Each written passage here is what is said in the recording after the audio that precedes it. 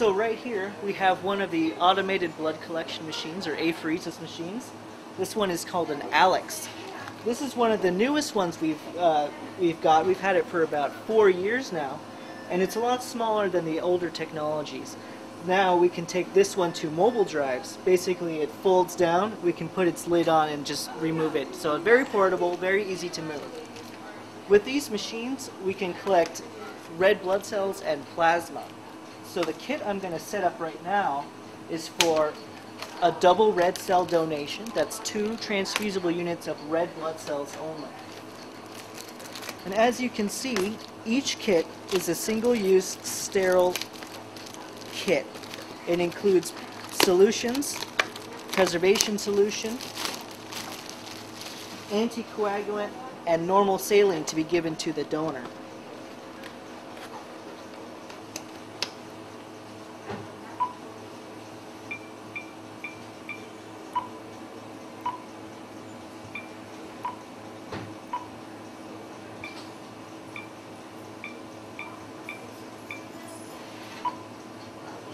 So I've just entered the kit information to the machine so it knows what kind of units we're going to collect.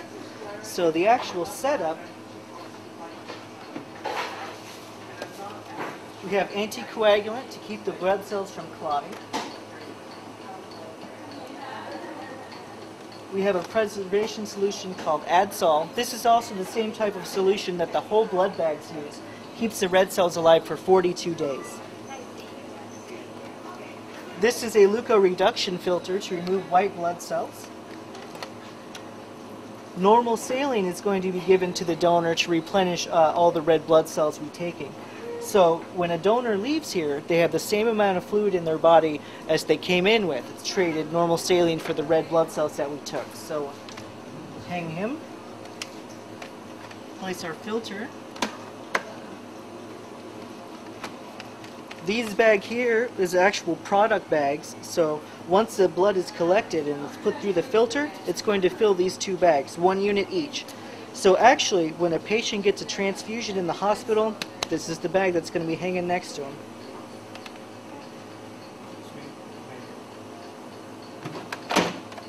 The separation is done by centrifuge, so even the centrifuge itself is part of the kit. So we put this in here. This spins at about 2,500 RPMs. Next we have the collection bags. Plasma is going to be put into this bag. Now in this procedure we're not keeping any plasma, so during the procedure you'll see this fill and drain as he's getting his fluids returned to him, or she. All the red blood cells, concentrated red blood cells, will be kept in this bag. And this bag here is an in-process bag. This is where the whole blood is going to wait before it's separated by the centrifuge.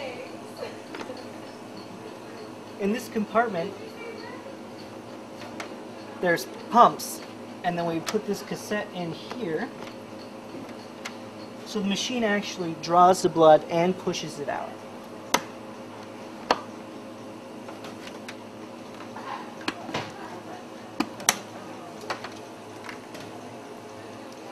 Here's the needle set.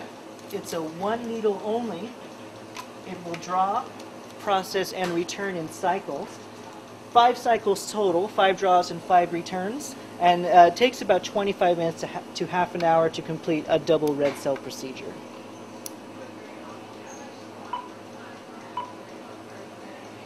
So now I just hit the kit check button. That makes sure that there's no leaks, no holes, no problems with the kit, it's not contaminated.